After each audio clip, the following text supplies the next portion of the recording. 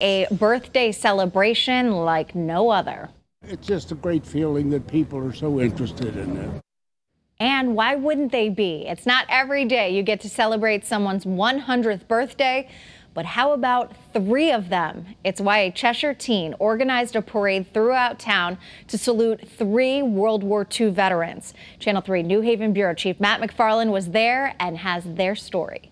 You haven't reached 100 yet today. Ralph Rowland turns 100 tomorrow, but today hundreds turned out all across Cheshire to celebrate and say thanks. I had no idea. It's hard to express my gratitude. Rowland, a chief petty officer with the Navy Seabees, is one of 3 Cheshire World War II vets hitting the century mark this month, joining Army nurse First Lieutenant Florence Bryant and Staff Sergeant Irv Dauber, who flew more than 30 missions inside a B-24 bomber. It's unbelievable. I never expected anything like it.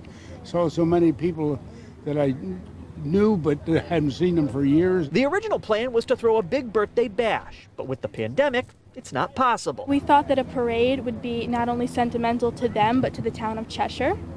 We just want to honor them in any way possible. So 17-year-old Haley Falk, who started Because of the Brave, an organization honoring vets, decided to organize a rolling birthday caravan all across town, meeting up at Bartlam Park for a quick ceremony and some well-deserved recognition before pulling out in vintage Jeeps and hitting the road.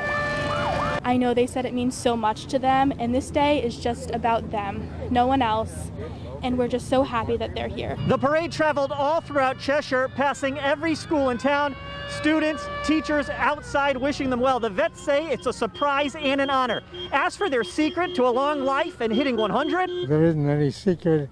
It's all whatever the good Lord decides. Keep moving.